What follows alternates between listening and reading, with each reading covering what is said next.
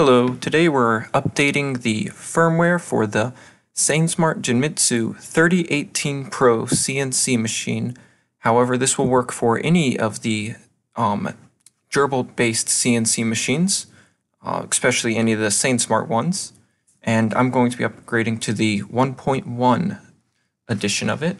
So first off, download the correct file for your folder for your machine, which you can get from the Sainsmart Wiki or from the Sainsmart CNC Facebook group. It used to be the Genmitsu Pro CNC group, but now I believe it's just the Sainsmart CNC group. And it will be under the announcement section, and there's a link to it there.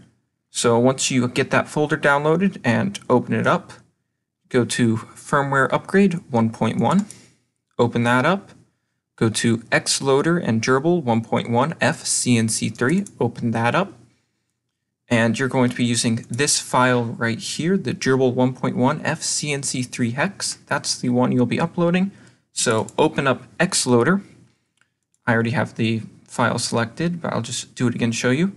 Press the three dots, then you go through, you find this guy here, you open it up, and then you're not going to be using a Mega AT-Mega 2038, you're going to be using a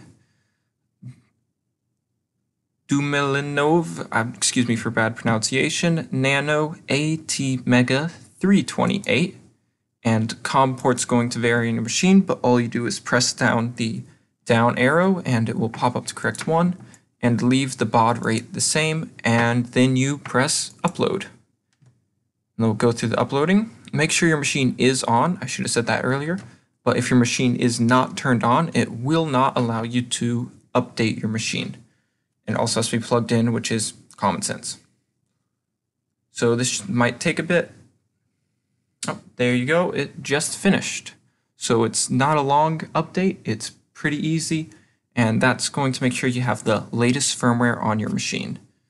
Have a nice day.